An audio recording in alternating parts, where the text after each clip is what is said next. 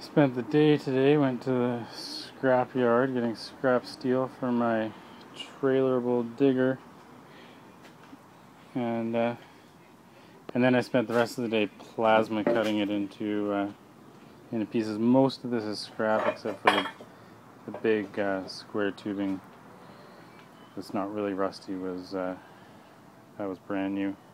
The best score of all was this grater blade for the bucket blades.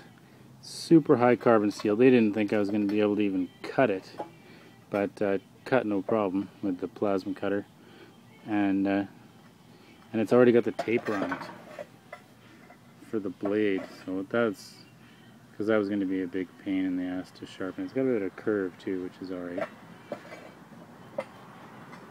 So I'll cut that. That's the front of the bucket. It's going to be a 13-inch bucket. And then I'll probably make an 8-inch bucket later, but I haven't got the 1/4-inch steel for the bucket. I haven't got a bunch of tubing that I need, but this is most of it.